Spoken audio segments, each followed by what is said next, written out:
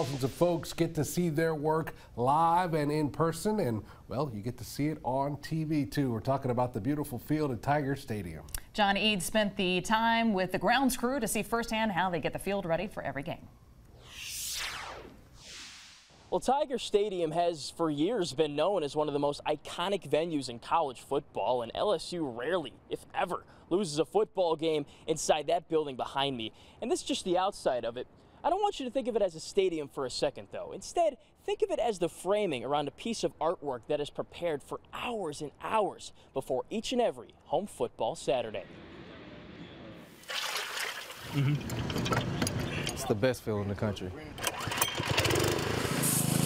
Nobody else is going to tell me different. But earning the right to make such a claim entails a lot of hard work. Work that gets done during the hours that most fans don't see.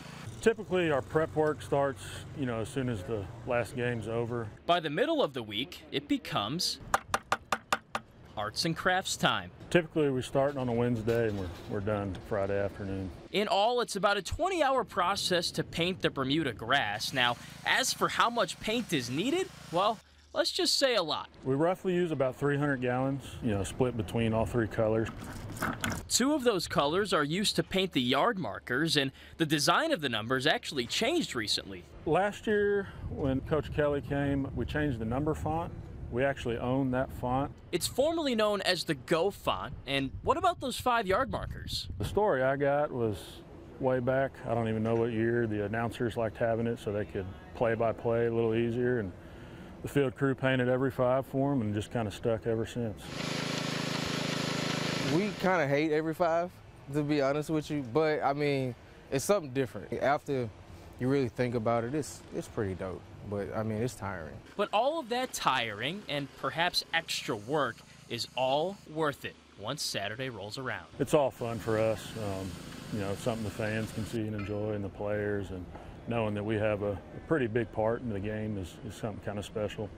When you see the players, when they come out and they're all happy and stuff to see things, that's when everything is like, all right, like, I'm doing this for a purpose, it's awesome, dude. All right, the final touches have been completed, and the field is all set and ready for some football. But before the turf gets ripped up, Sheldon, what would you rate this week's final product out of 10? Right now, I'll give you maybe a 9.5. Maybe a 9.5, because I kind of curved one of those lines, but I'm not going to tell you where it's at. Well, that artwork got vandalized on Saturday, but in a good way and not resulting in any crimes of any sort. LSU beats Arkansas 34-31. It keeps the Golden Boot right here in Baton Rouge. And the good thing for the grounds crew is that the Tigers are on the road for the next 2 weeks. First at Ole Miss, then at Missouri, before returning to Tiger Stadium in 3 weeks to play Auburn. In Baton Rouge, I'm John Eads, WAFB 9 Sports. All right, John, they're going to have us out there looking for that line. Which one did they kind of mess up on? Very good. Thank you, John.